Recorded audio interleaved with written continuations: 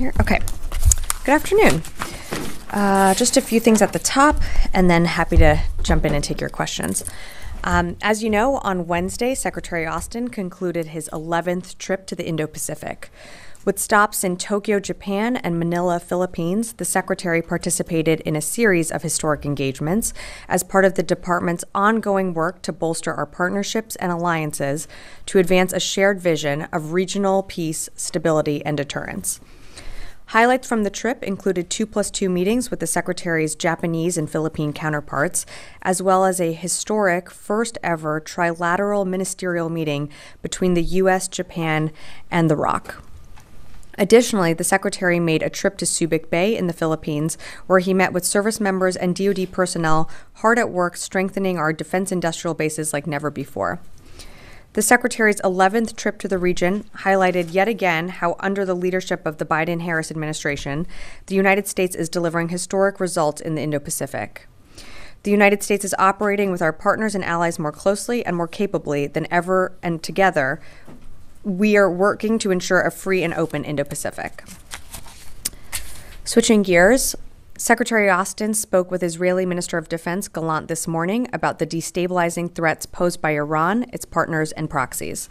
The Secretary reiterated ironclad support for Israel's security and informed the minister of additional measures to include ongoing and future defensive force posture changes that the department will take to support the defense of Israel. Secretary Austin highlighted that further escalation is not inevitable and that all countries in the region would benefit from a de-escalation in tensions, including through completing a Gaza ceasefire and hostage release deal.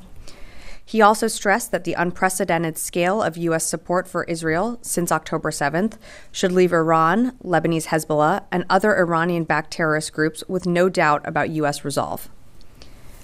Switching gears, the Senate this week confirmed more than 3,000 officers nominated throughout the Air Force, Army, Marine Corps, Navy, and Space Force. The Senate also fully confirmed Dr. Michael Suhlmeyer to be Assistant Secretary of Defense for Cyber Policy. Together, they will all continue to be great leaders within our department and will ensure we remain the finest military in the world. The Senate Armed Services Committee also voted this week to advance Tanya Wilkinson, nominee to be Undersecretary of Defense for Intelligence and Security.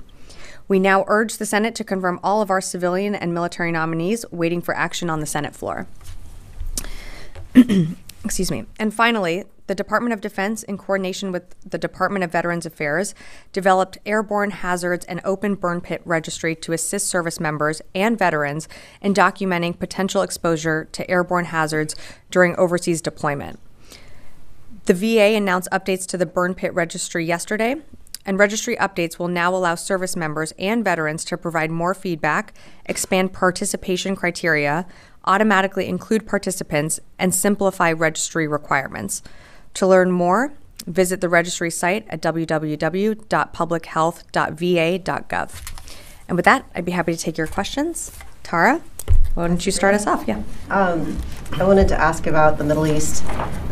What, if any, sort of contingency planning is occurring to assist Americans in evacuation if that's needed? And what types of force posture changes are being considered to better protect troops if this escalates? I'll take the second question first. So as you know, and as we've demonstrated since October and again in April, the United States' global defense is dynamic, and the department retains the capability to deploy on short notice to meet evolving national security threats. So as a result, the Secretary will be directing multiple forthcoming force posture moves to bolster force protection for U.S. forces region-wide, to provide elevated support to the defense of Israel, and to ensure the United States is prepared to respond to this evolving crisis. In terms of what specifics that means, I don't have that for you right now. Again, that's something that the Secretary will be directing at a later time, but when we have more specifics, I'll certainly come back to you. In terms of planning measures, we are a planning organization, as I know you've heard us say before. So I'm not going to engage in hypotheticals, but of course we always have contingency plans in place. But again, just not going to go down the hypothetical route.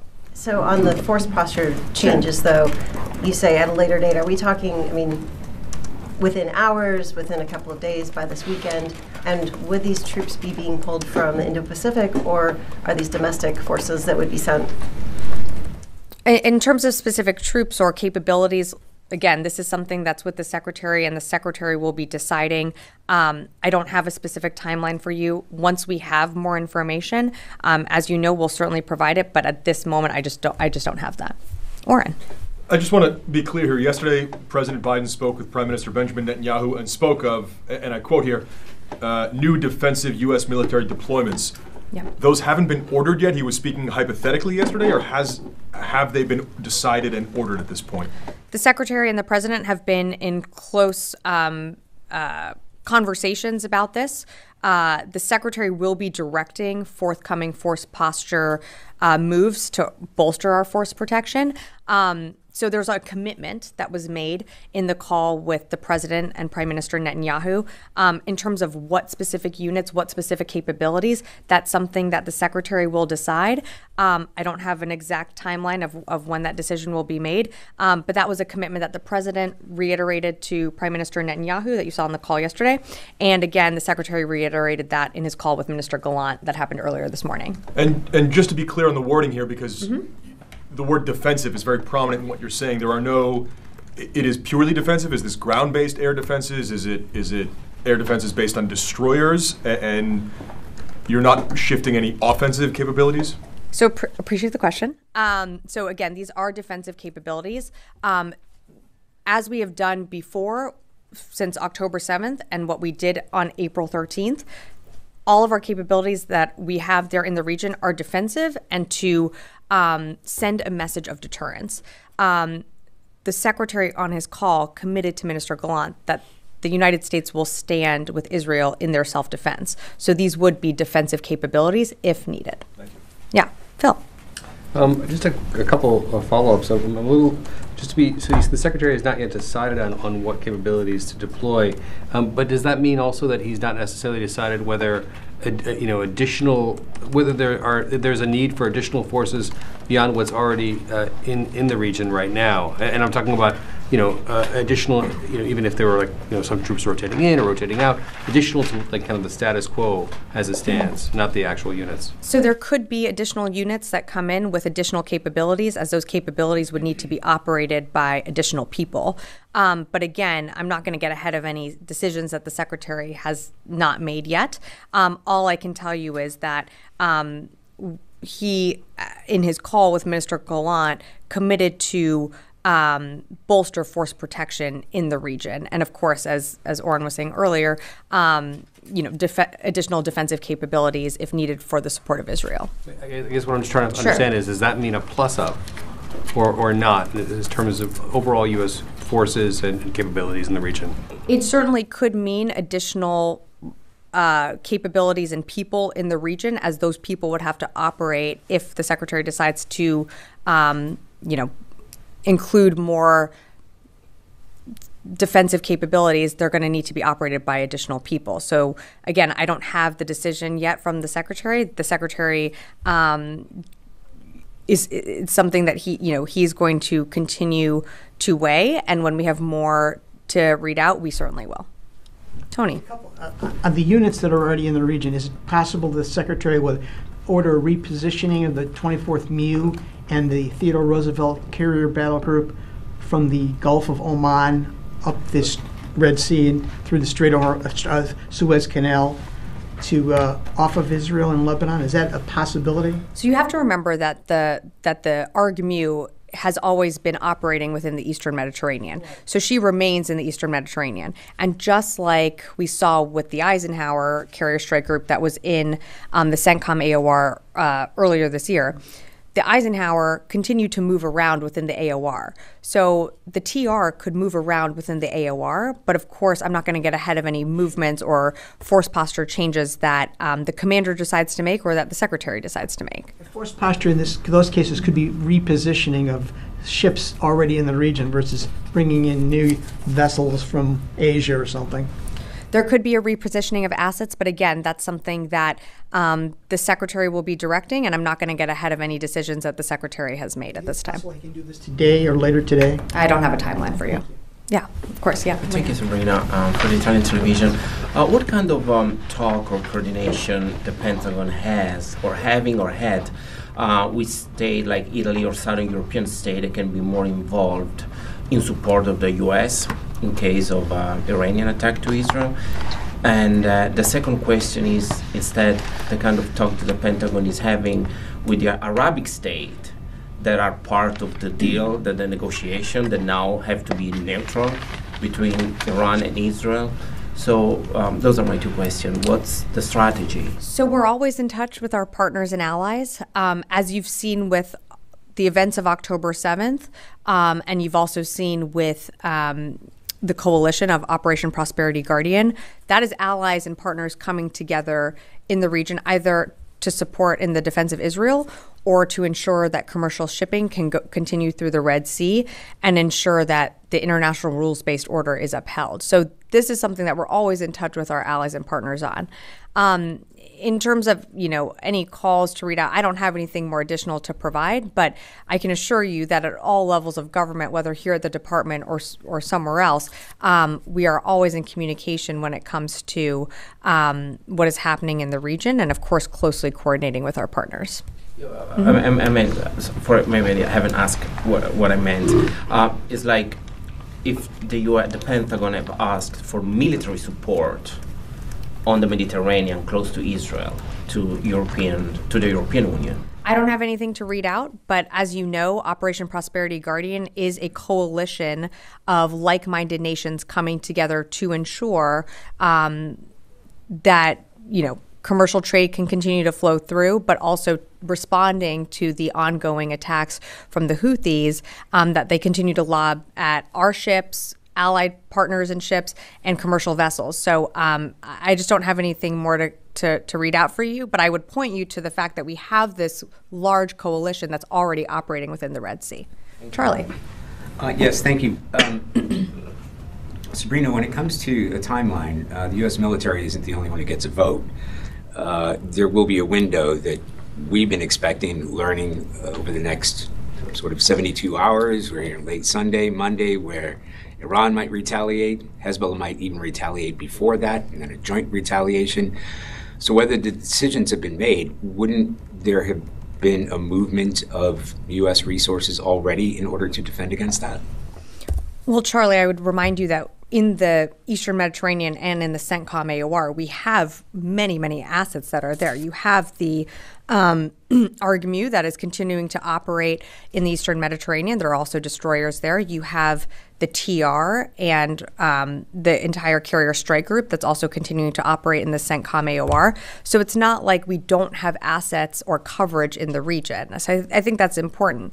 Again, this is a decision that the Secretary is weighing, and he committed to Minister Gallant and the President committed to Netanyahu that we will be bolstering our force protection in the region. But what specific assets will be moving, I just don't have that for you right now. When I do, we'll certainly let you know. But presumably some of that would already have to be underway if you're talking about force posture changes. Again, I don't have anything to announce right now. Yes. So to what extent are you concerned about or seeing any indications that Iran may attempt to retaliate against Israel outside of the Middle East? Well, I've seen their public comments. I don't have anything more to provide other than I can point you to the fact that they have publicly of what they've said. In terms of what we are doing here at the department is we will stand with Israel in their self-defense. And that was something that the Secretary reiterated to Minister Gallant on his call this morning. Is there any communication between the U.S. and Iran directly or indirectly to prevent any further escalation? On behalf of the department, I don't have anything to read out. Yeah, Chris. Thanks, Sabrina. The Iraqi government and the spokesman for their armed forces expressed outrage at the U.S. airstrike in Iraq a couple days ago on the UAV site and said it violated Iraqi sovereignty. Did the U.S. discuss that military action with the Iraqis, and what is the Pentagon's response on whether that airstrike violated Iraqi sovereignty?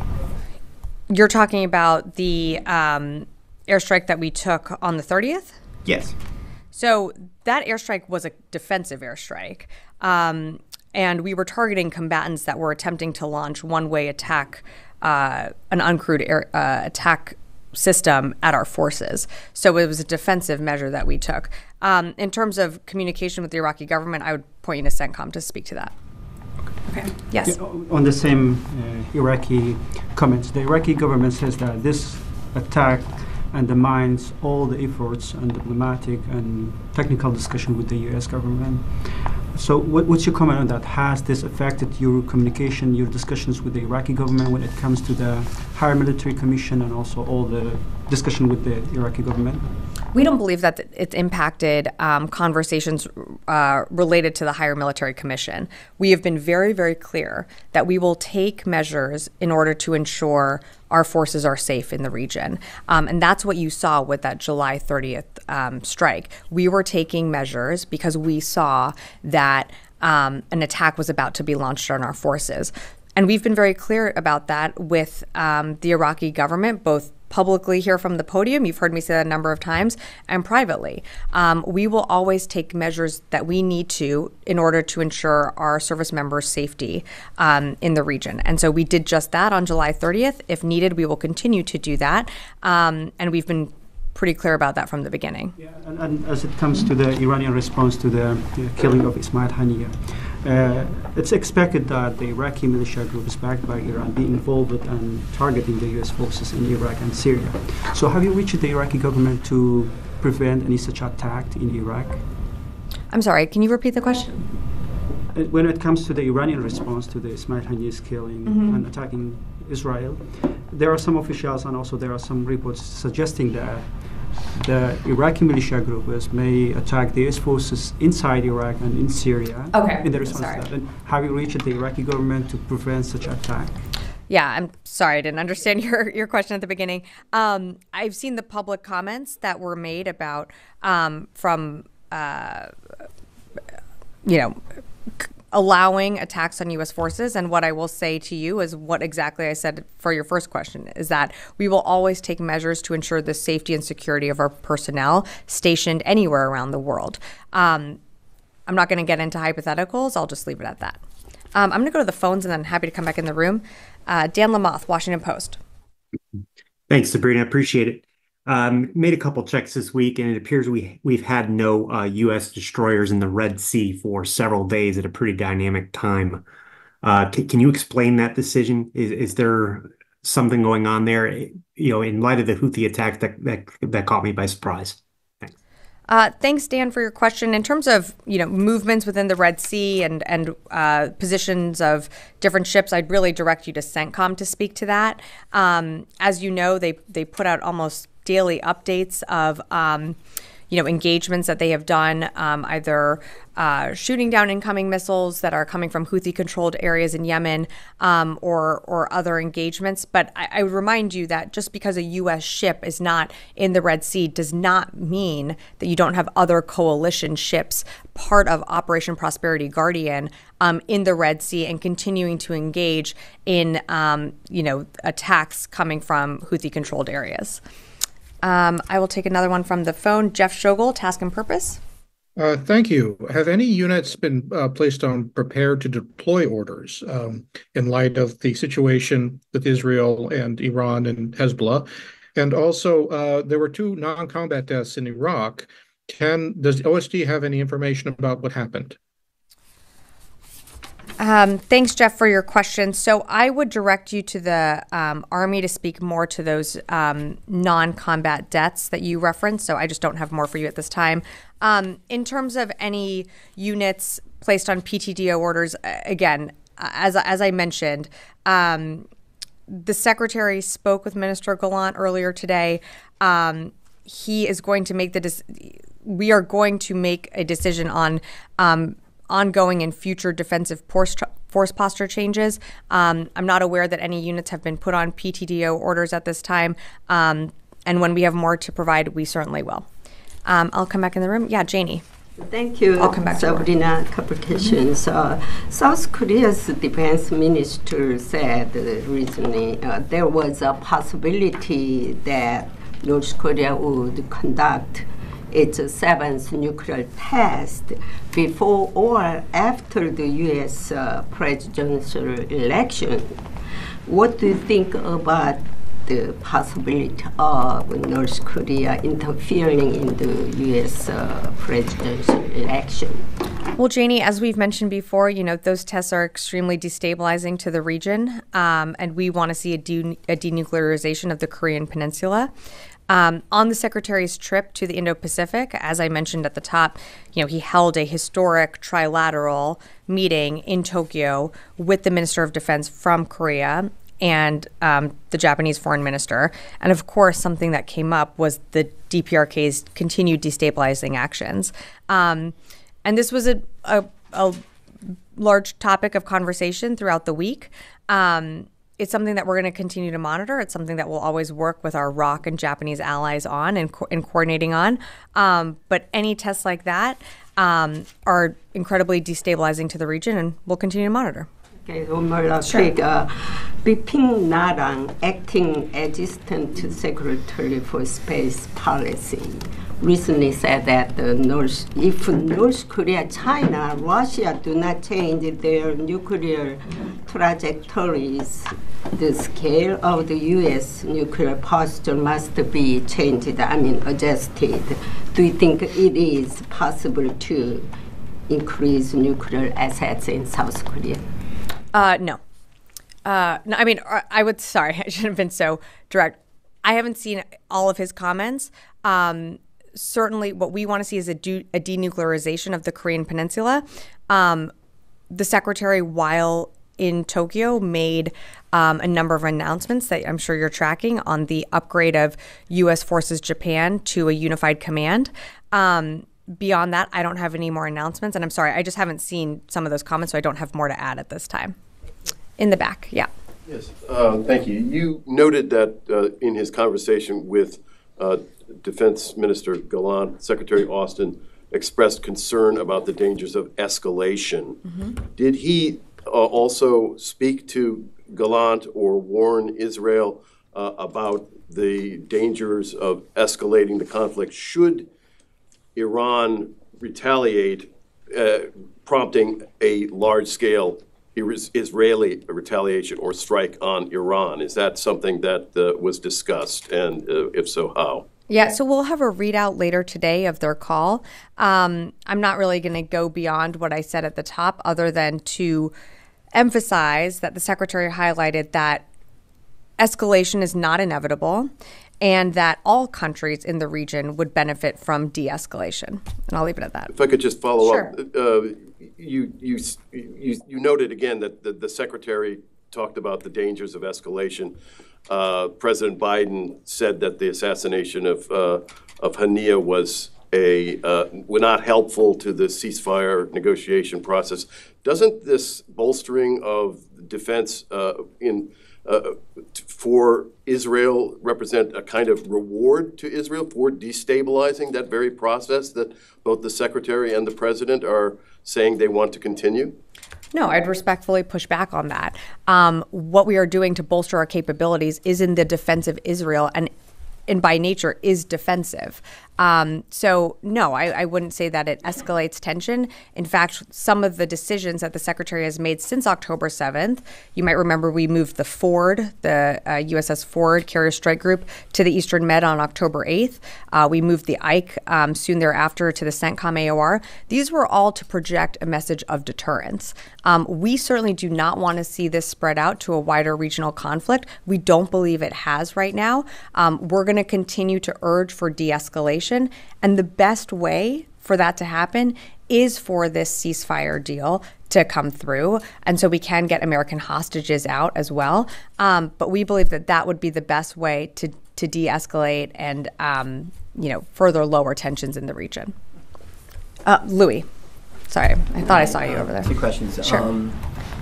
You noted that the commitment has been made by the President and by the Secretary.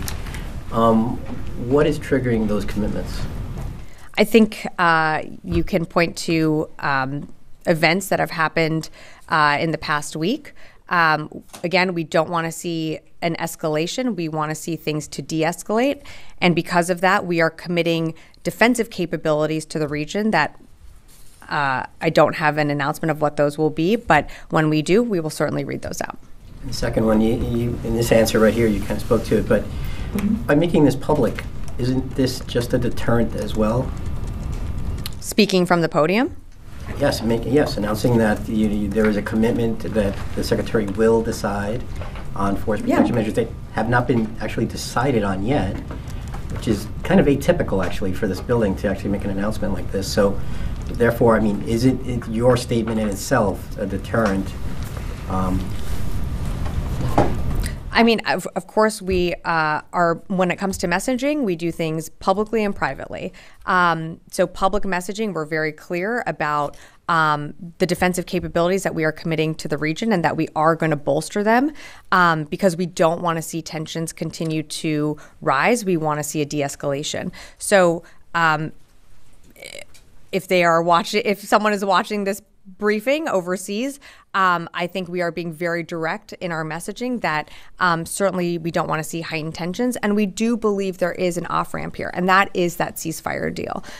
Once that comes through and once hostages are released, that's what we really want to see here. And we've said it from the beginning on, the next day following October 7th is we don't want to see a wider regional conflict. We don't believe we are there, and that's partly because we moved assets to the region that do project power and that also, I think, send a very strong message of deterrence. I'm going to go to the phones and then happy to come back over here. Howard Altman, Warzone. Thanks, Sabrina. Can you confirm that the Air Force is going to be sending additional combat aircraft to the region in response to all this? And what kind of airframes? Can you tell me? Yeah, thanks, Howard, for the question. I cannot at this time. Sam Legrone, USNI.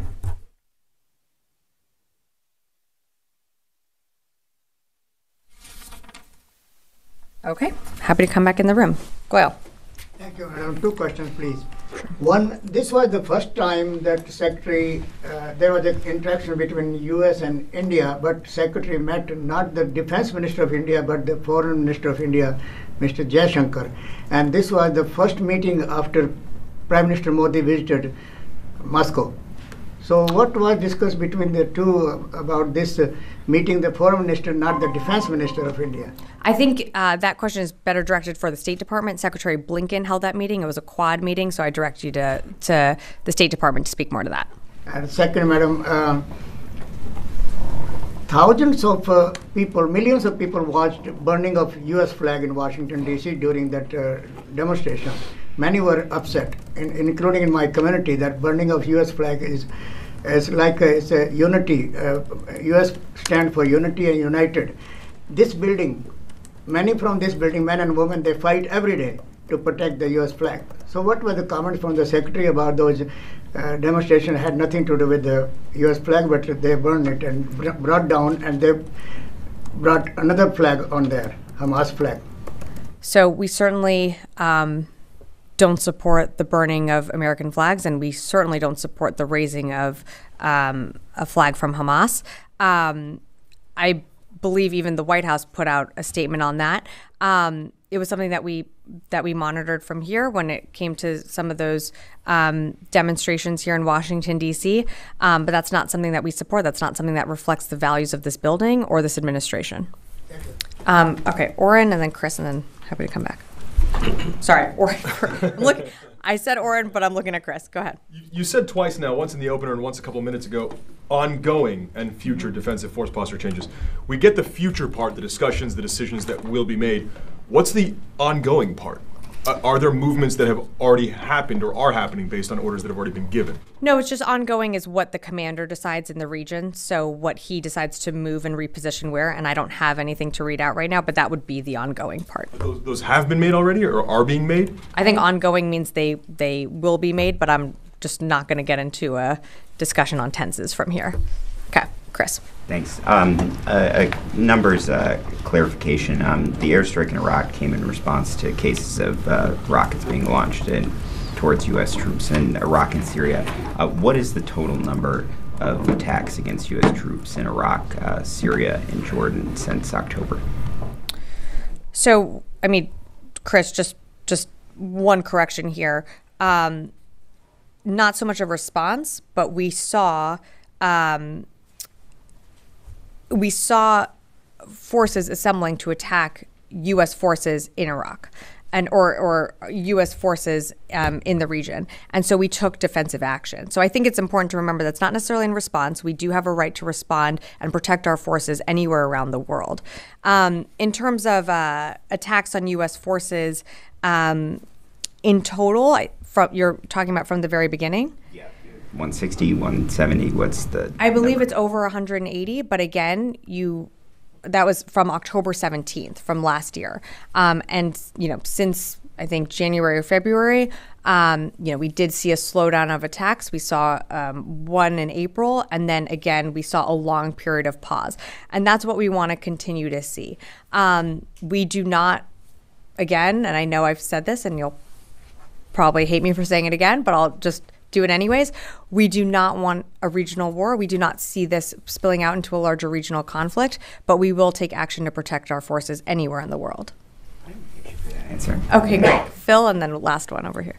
On the Iraq strike, I understand that you've explained that it was a defensive strike and that these forces were preparing to attack U.S. troops. Yeah. Do you think the timing of the strike was interpreted by Iran and others as part of the series of activities in the region at that time?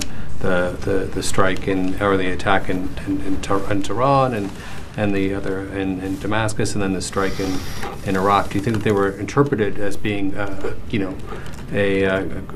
joint operation, and what would you say to people who would make that? No, I wouldn't interpret it as a joint operation at all. I would say that the action that we took is similar to the actions that we've taken from when we started getting attacked on October 17th. We will always take action that ensures the safety and security of our personnel. And we've done that from the very beginning. What we saw was combatants attempting to launch a UAS system, and so CENTCOM forces took action so that our forces were not hurt or injured if that attack had been able to launch. But no, I would not read into any type of coordination. I would say that this is something that we've done time and time again, and we will do if we need to at any time. Last question. Oh, and we got Jared, and then that's really last question. Previous question. Is the Pentagon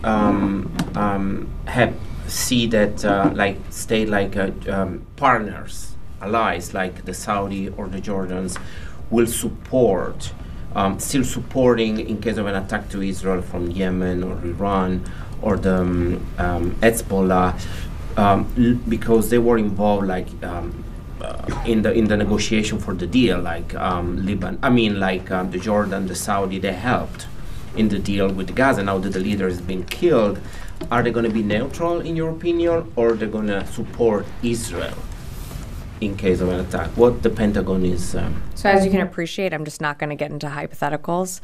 We have great partnerships in the region, and I'll just leave it at that. Jared, last question. He beat me to it, but I might try to ask it a different way. Okay.